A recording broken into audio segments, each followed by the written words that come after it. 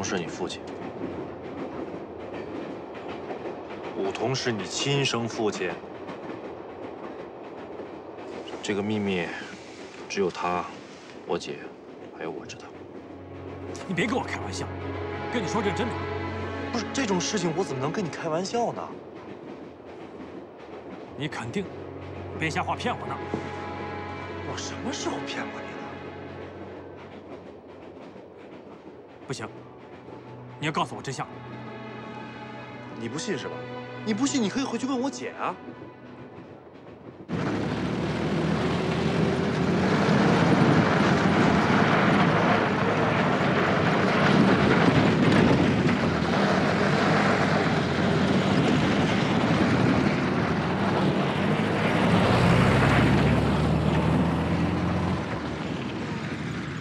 其实武桐很明白，所谓亲生父母小，养生父母大。所以当他知道我姐膝下只有你一个孩子的时候，就打消了认你的念头。能把嘴闭上吗？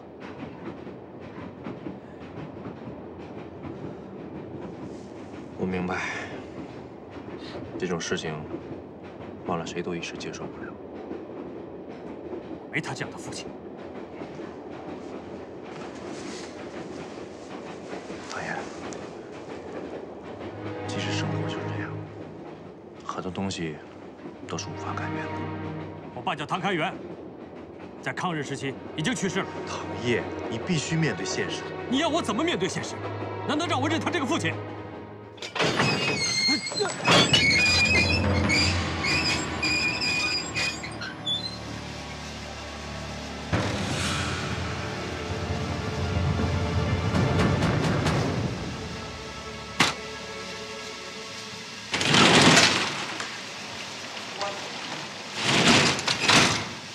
下车吧。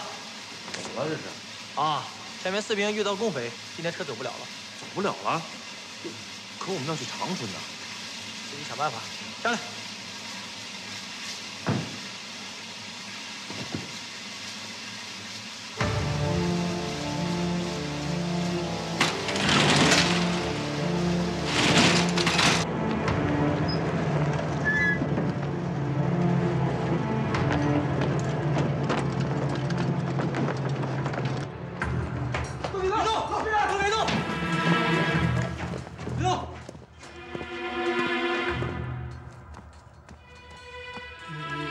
长官，出什么事儿了？去，没你事。你们几个是哪里来的？长官，俺是小马河的。到铁岭干啥来了？家人生病，来买药的。有漏条吗？有。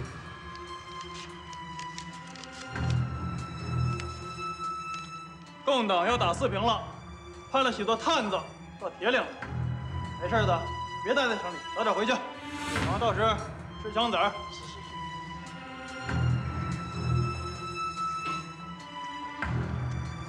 你们2个是干什么的？长官，是这样，我们呢是从沈阳到长春的，这会儿路上遇到打仗，火车走不了了，看我们出来吃点东西。路条。哦，有。路条。哎，路条哪儿去了？没有路条，肯定是共党的探子。你误会人了，让我抓起来！哎，不，走！哎，不，小子！哎，放开我！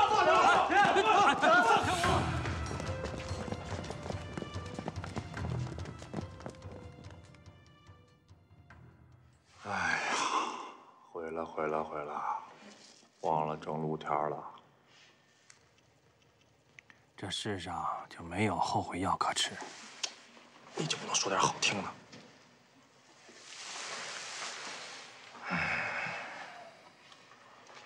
哎，要不然亮出你保密局的身份，没准咱能脱身呢。谁是保密局的？至少咱得想个办法出去吧？啊！不得让武桐知道咱们被抓了。你想让他来救我们呀？我就不信他能不救。你以为这个我没想到啊？昨天看你睡着的时候，我我已经偷偷给守门的塞了2个金片，让他给家里打电话了。金片啊，哪儿呢？你看，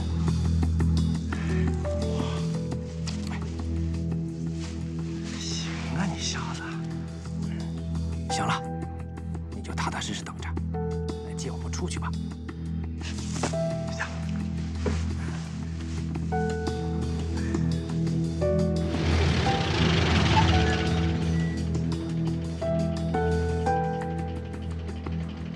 哪个部分的？保密局铁岭组中尉情报员，奉组长之命来提2个人。进去吧，把门打开。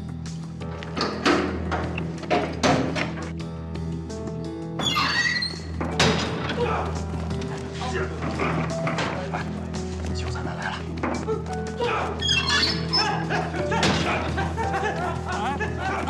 干什么？干什么？哎！你们干什么？打黑棍呢？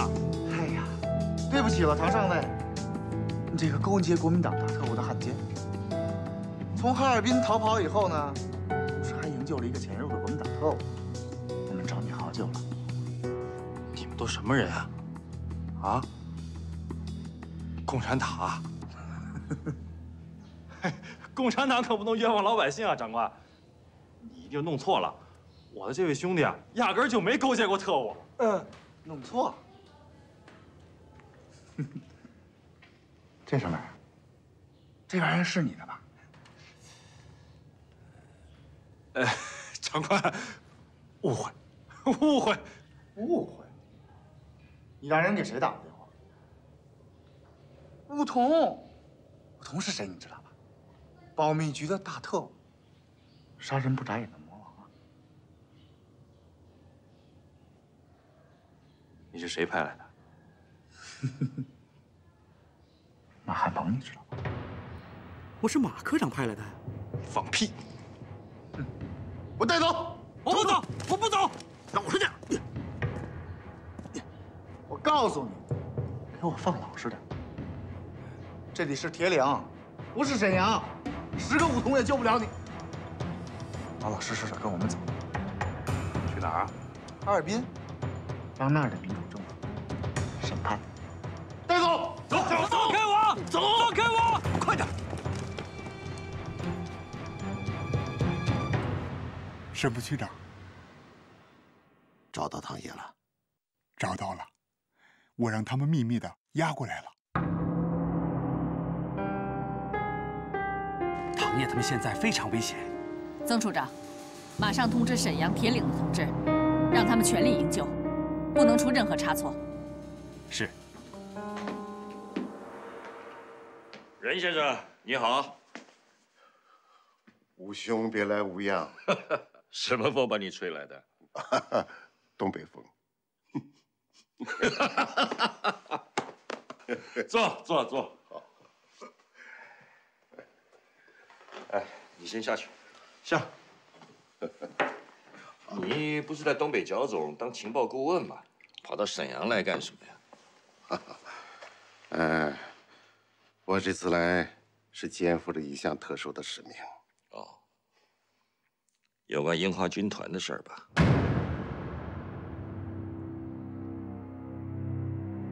你知道樱花军团？这番国内的事儿，没有我们保密局不知道的。就在吉林的东边山里头，隐藏了一支数千人的日本精锐部队，他们还在妄想着能够复辟满洲国，能够再建立大东亚共荣圈，还在做着这个梦呢。你怎么知道？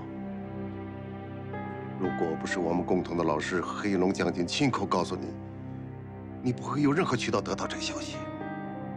云集密码。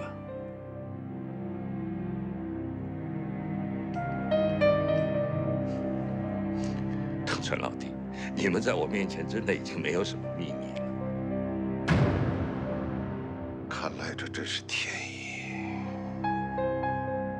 藤川老弟，其实你这次秘密的来烦我，我也知道你的目的是什么。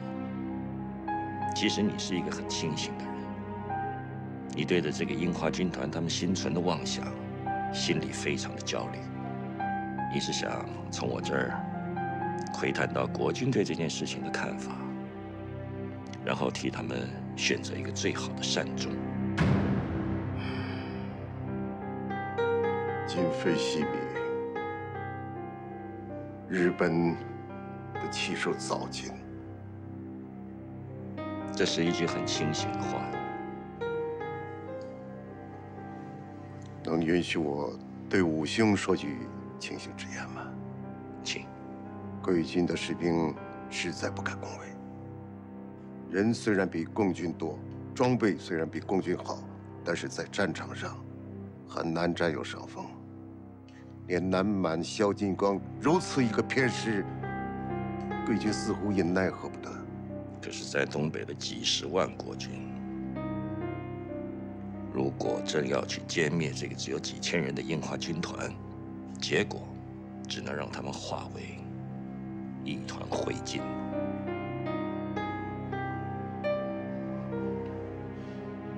你可以为这樱花军团做2个选择，一个是为我们国军去当刺刀，和共军在战场上兵刃相见；另外一个，那就是在我国军15万门大炮之下，统统化为一缕青烟。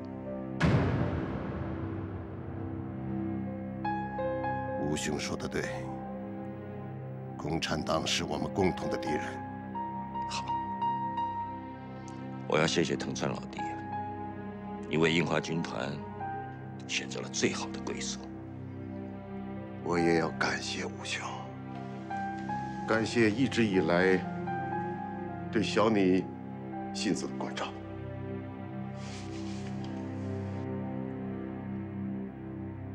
她是你女儿，也是我的义女。不巧，出任务去了，要明天上午才能回来。好，好，来，请坐。好。不过，我还想问一下吴兄，你是怎么知道运气密码的？我儿子就在我身边呢。唐爷。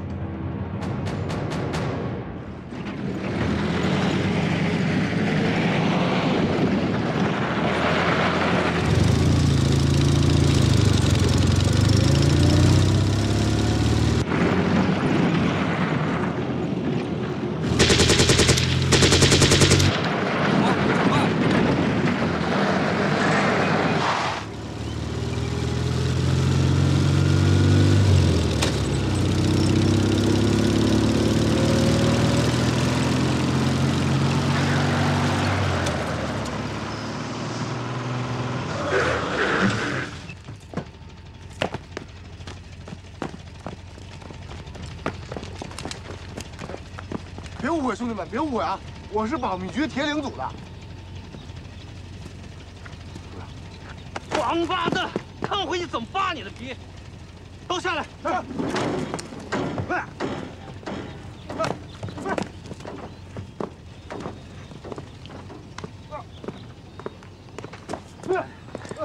两位辛苦了。刘秘书，你看这个。有人跑了！有人跑了！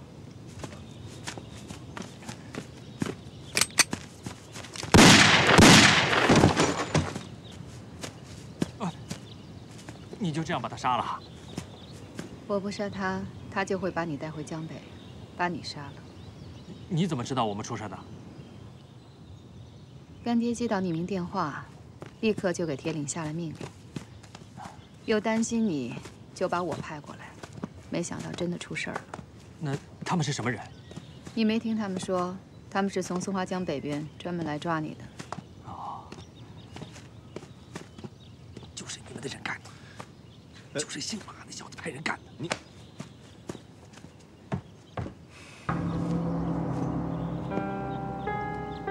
你魏先生，请吧。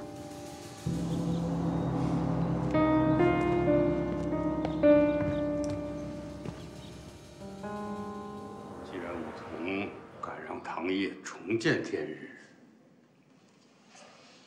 那就说明他对唐业有绝对的把握。如果这个时候咱们再去逮捕唐业，万一审不出什么来，咱们就更被动了。那就这样罢手了？没那么简单。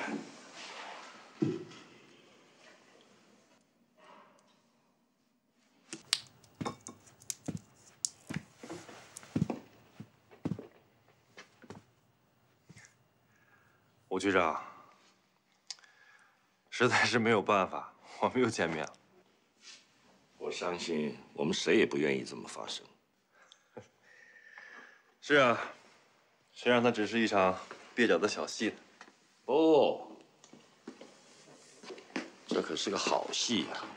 共产党居然派遣人进我们国统区来抓一个无辜的青年，令我惊讶。那不是共产党，他们不会那么做的。会，唐业，那个马科长就会，他巴不得我回不去呢。我跟你说了多少次了，时间会证明一切的。空口无凭，你要说不是马汉鹏干的，那你摆出道理来。好，我现在不跟你争这个。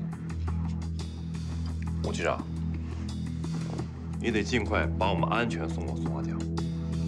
现在共产党的人员已经都盯上你们了，我得想个万全之计。我不走了，我留下。唐业，你说什么呢？我不想死得不明不白，我不想过去之后有人在背后打黑枪。老舅，你走。哎，唐业，这么说就是你不对了。你不走，你让你老舅一个人走，他岂不危险？他不跟我一道，不会有危险的。他们的目标是我。你说呢？人各有志嘛。但是你得保证他的安全。那没问题，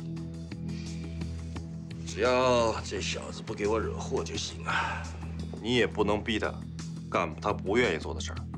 没人能逼我干我不愿意做的事儿。他现在公开的身份是我们保密局的军官，我们保密局的工作他必须要去做的。我也不做你们保密局的军官。你不当这个军官，你在这一天都待不下去。唐爷，他说的没错，要想留下，得有一个正当的身份。哎呀，行，保密局就保密局。吴局长，一般事务性的工作呢，他是没问题的。不过我相信，你也不会让他干危险的事儿吧？抓你们共产党派过来的情报员，就是我们保密局一般事务性工作。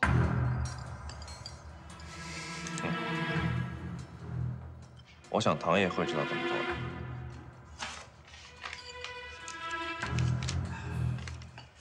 这是特别通行证，但是只有5天的期限。到了松花江边会有船送你过去。5天之后，别再让我的部下看见你。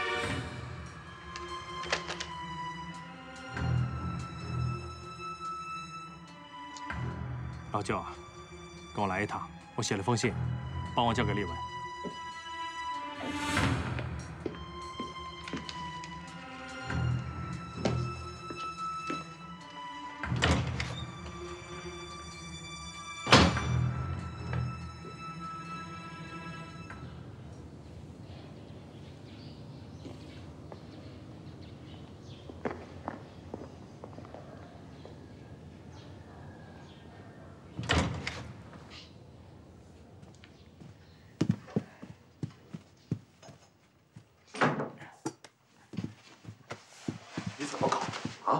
好好的怎么突然就变卦了呢？我都跟你解释多少次了，不是我们。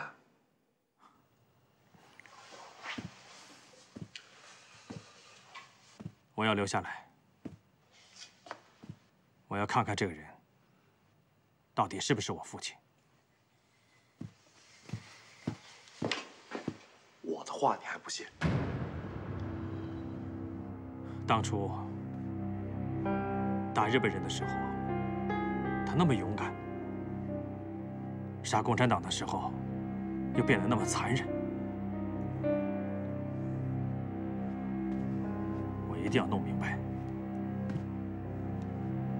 我不能带着一本糊涂账回沈阳，一辈子糊里糊涂的。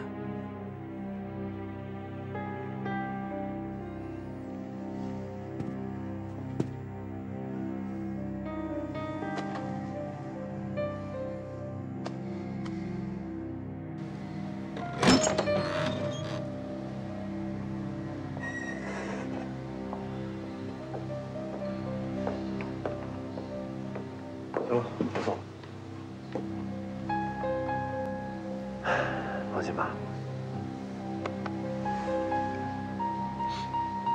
自己小心点。你也是。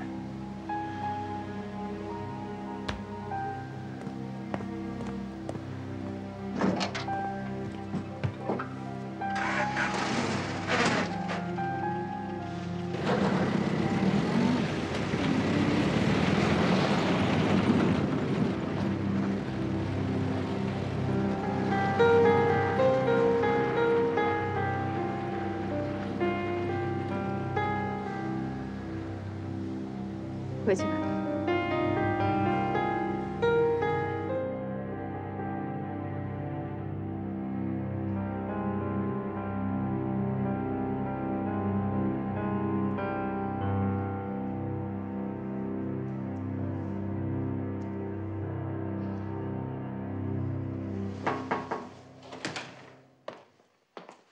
干爹，魏旭光走了。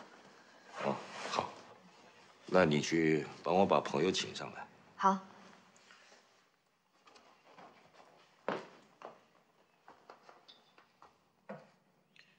你老舅在路上都跟你说了些什么？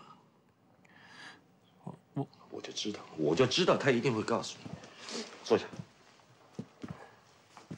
你坐下，坐下。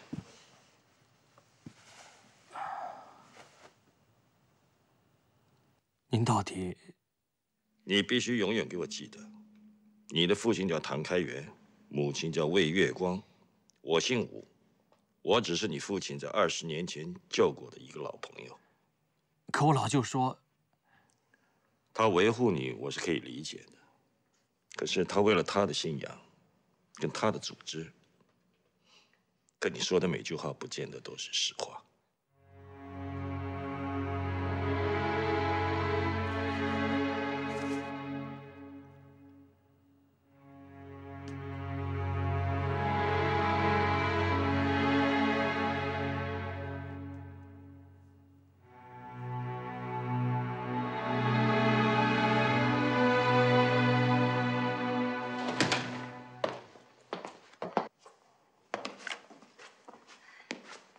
中山先生，干爹请您过去。啊，好。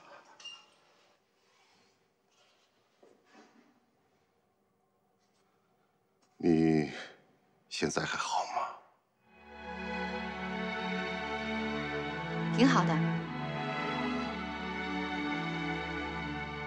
一直住在这儿？对啊。条件不错，条件不错。中山先生，请吧。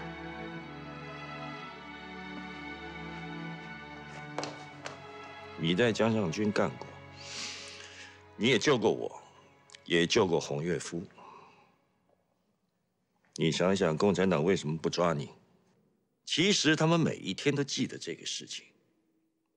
再说那个马汉鹏好了，巴不得亲手把你打入18层地狱去。可你老舅为什么处处在袒护他，处处在为他说好话？你想想，他说的每句话你都能相信吗？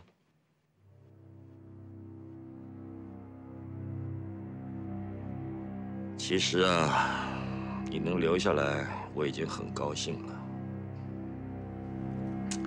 但是我就是担心你老舅会拿你我的关系来威胁我。我老舅不是小人，他说过不告诉别人的，就不会跟任何人说。但愿如此。还有唐烨啊，我希望等国军回到哈尔滨去之后，把你调离开保密局，另外给你找一个适合的工作去做。但是现在你穿着保密局的军服，你就必须替保密局做事，否则会引起别人的非议。非议？什么非议？所知庙小妖风多呀，这种事儿到处都有，你应该也有所体悟。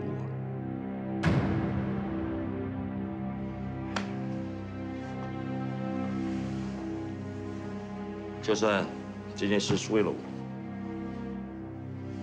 为了你的武术，为了您，好，我可以先在您的机关工作。可是，您不能逼我做我不想干的事。干爹，看看谁来了？客人来了。唐烨，藤川叔叔，藤川叔叔。好了，你们两个1年多没见面了，好好聊聊啊。小航，走。嗯。坐。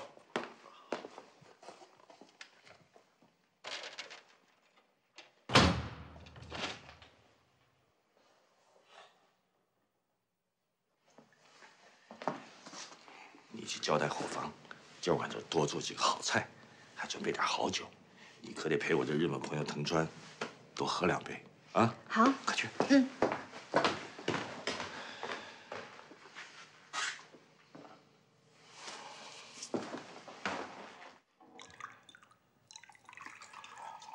您跟他这么多年的朋友了，他很多事情，您一定都知道。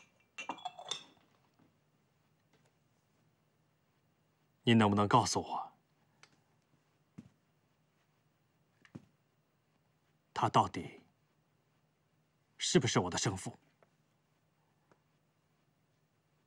您觉得有隐瞒的必要吗？我已经知道了，我只是向您证实一下。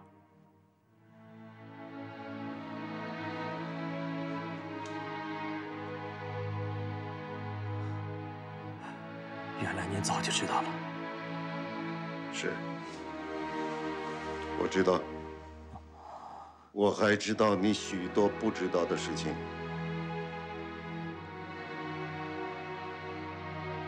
唐烨，你知不知道你的父亲不是吴叔，这么多年为什么没再结婚？他是一名军人，军人就要忠于他的政府。可是他忠于的政府，却在松花江边赶鸭子，还派飞机炸了百姓的面粉厂。这不是他的初衷。他作为一个人，有时是无奈的。这我知道。好，那么你去年还对你武术一无所知的时候，你就和他成了忘年之交。告诉我，你看中他什么了？他的忠义，他义无反顾地保护松花江，他的举动令我敬佩。那么现在呢？既然知道了这层血缘关系，你想不想认下你这个亲生父亲？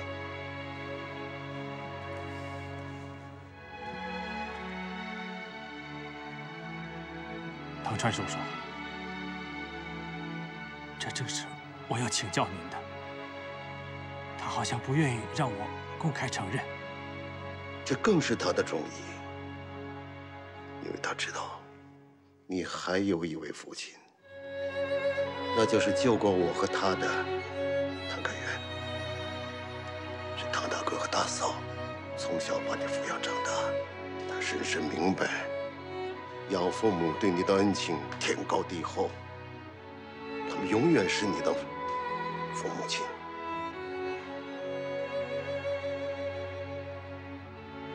我不会离开我的母亲，我会永远照顾她。可是吴叔他是一个真正的男人，这种男人值得你一生崇敬。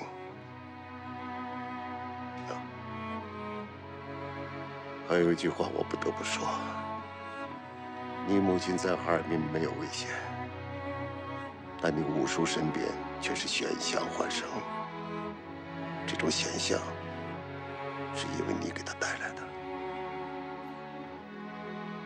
您的意思是？中国有句俗话叫“树大招风，才高招气”。你五叔身边不仅有义士，也有小人。小人。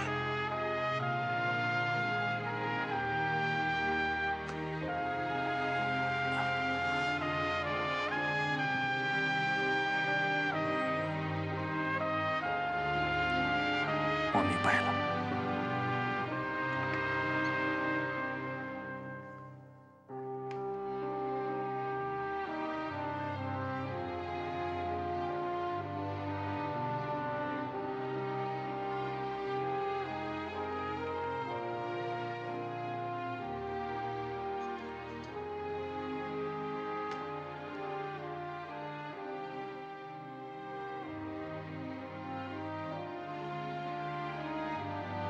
他是一名军人，军人就要忠于他的政府。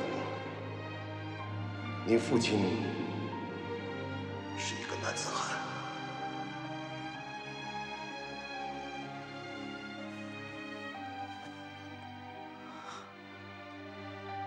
他深深明白，养父母对你的恩情天高地厚，他们永远是你的父母亲。这种男人值得你一生崇敬。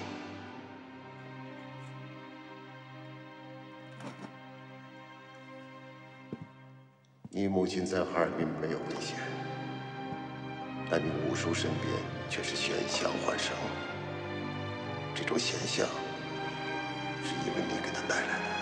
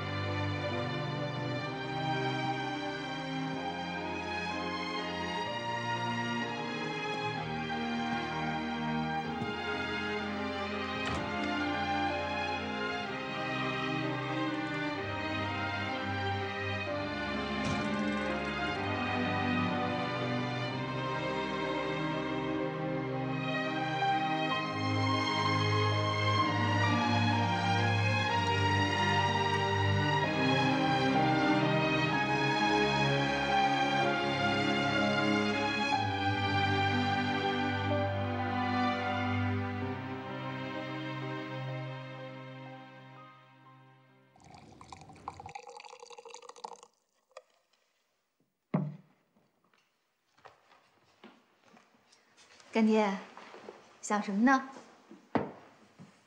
我在想，海东青在很久以前给我来的一封电报里头提到的事儿。他说什么了？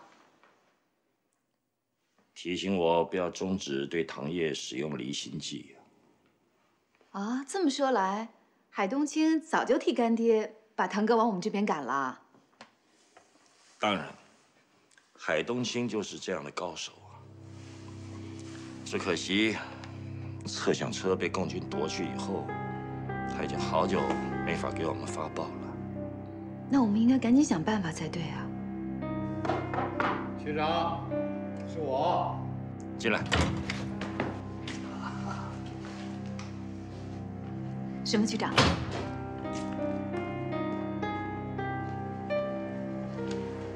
师长，我有点想法想跟你沟通一下。啊。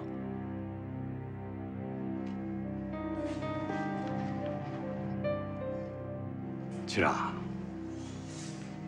我是这样觉得的，我们可不可以多派一些情报小分队潜入共区，以应付当前的形势，以数量求质量？这构想很好，只是长春站那个宋宜良啊，做事太没有章法，我不放心。这也正是我所担心的，所以我建议区长派得力的干将到长春站去当副站长，加强长春站的力量。你觉得谁合适呢？唐烨。唐烨，他才刚来不久，寸功未立的，你派他到长春站去当副站长，这不合适吧？哎呀，唐烨的能力是有目共睹的呀。他能在共军的围追堵截之中，把黄岳夫安全的带回来，就足以说明他的能力之强。更有利的是，他到了长春之后，可以遥控指挥和激活咱们安排在哈尔滨的那些棋子。这些个棋子都跟他一样，是哈尔滨土生土长的，人手、地手，这样比咱们重新派人去要方便和有利得多。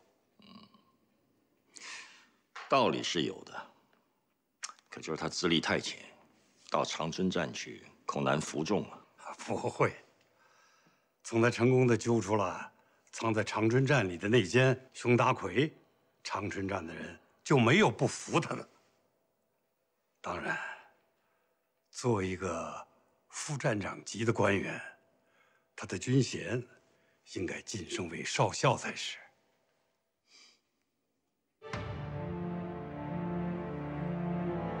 啥？让那小子来当副站长？他算个什么玩意儿？这是沈副区长亲自提议的。啊？沈副区长？沈副区长就是把他交给你，明白吗？好，请转告沈副区长，我会热情地欢迎唐烨的。哎，哎哎。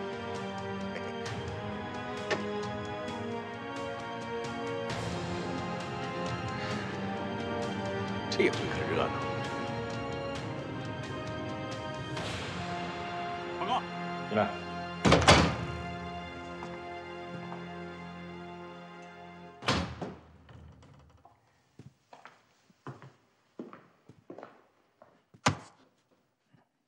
这是什么？治疗咳嗽的。我也没咳嗽。你前几天咳了，我都听到了。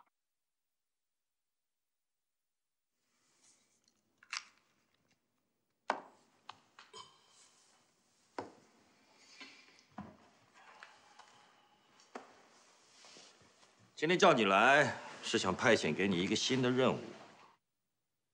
那也得是我愿意干的。到长春站去给我干副站长。我不去。这是命令。命令我也不执行。我现在只待在沈阳，待在您的身边。我能明白。不过呢，你也不用担心。共产党现在还没那个能力派人到沈阳来暗杀我。可是你现在最大的敌人不是共产党，是来自你内部。内部，国军的内部是精诚团结、上下一心的。说我们搞内斗的，那是共产党夸大的宣传。那你之前不是跟我说过？现在不说这个好吧？我派你去当这个副站长，那只是表面的，实际上你任务只有一个，那就是去保护好你藤川叔叔，去不去？藤川叔叔。上一回熊达奎的事儿，你算是得罪了那个宋宜良了。哼，刚好在这个时候，有人推荐你到长春去，这个中的滋味儿，你能尝得出来吗？你就放心吧，我绝对不会让任何人抓住任何把柄。还是那句话，害人之心不可有，防人之心不可无啊。这次不是你一个人的事儿。等你藤川叔叔的任务完成以后，我立刻把你调回沈阳的。只要有我在，没人能动藤川叔叔一根头发。话别说的那么满，千万不能大意。是。到了长春以后，除了我交给你的任务之外，其他事儿别随便乱插手，免得宋一良他们觉得你是去耗房子的。耗房子？就是去抢别人的职务。知道了。我已经叫柳航替你收拾东西了，吃了午饭就走。是。